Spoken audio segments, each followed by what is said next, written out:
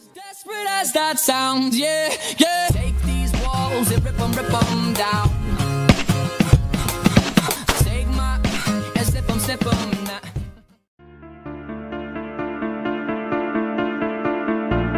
Where are we now? We live in a world where escapism is the norm. Why, do you ask? It's really quite simple.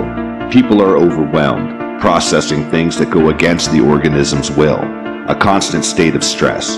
I would even go as far to say distress. People have forgotten how to love. People in their discord of frantic nervousness and anxiety have replaced the natural order of things with something that the body can cope with.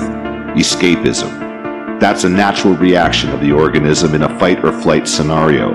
We have television. We have shitty music. We have sports. We have global events that boggle the imagination. We have avid gamers playing in surreal and often violent dimensions of reality which we call virtual.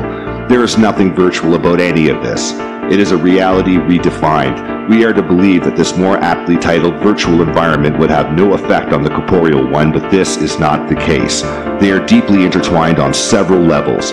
To interpret and interact with any environment, an input-output device needs to be configured. By the hands of intelligent design, we are input-output devices in the most literal and basic of functionality.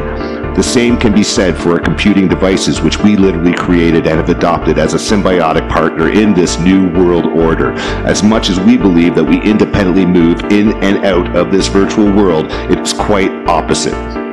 This virtual world is more wrapped around and interfaced with every single aspect of every single movement we make, person we converse with, thought we publish, feeling we express. It allows us to interact in a digital pond where the ripples are forever moving outward, never disappearing, never dying, intersecting with other ripples, events, and always feeding that all but artificial reality.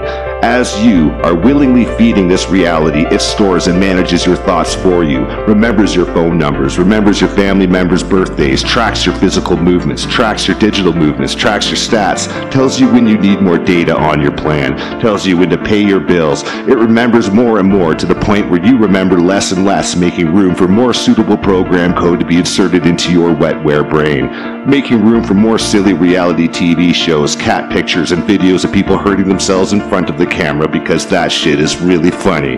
This was the plan since just prior to 1967 when DARPA started building the ARPANET. About 20 years later, it was ready for the public to start using. They already had a functional internet for 20 years before the nobles and peasants were allowed to graze together in a new unified communication system. When people start understanding that they have been corralled into a digital prison where they live willingly in a case of massive Stockholm Syndrome, fake human interaction, social depravity, and worst of all, entitlement. Yes, you are fully entitled to do what you want and how you want to do it, no matter who you hurt. As long as you don't hurt the system, all will be forgiven.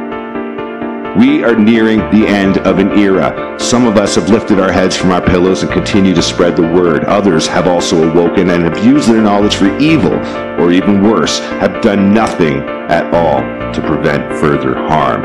I speak to the escapists out there. You may feel better with your head in the sand, but with your ass sticking out, you are a target nonetheless.